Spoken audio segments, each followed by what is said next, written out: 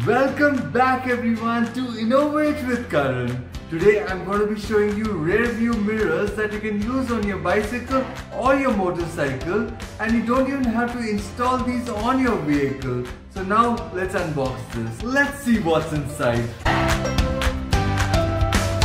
Okay, so you wear this on your wrist and it's really cool.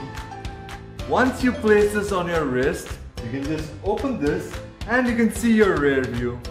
The angle of this mirror can be adjusted. You can make it up or down, and if you want to turn it, just close it, turn it and open it.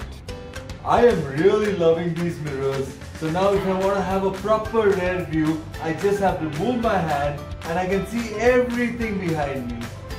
I hope you all really liked this video. If you did, I would be really grateful to you if you like this video on YouTube and subscribe to my channel.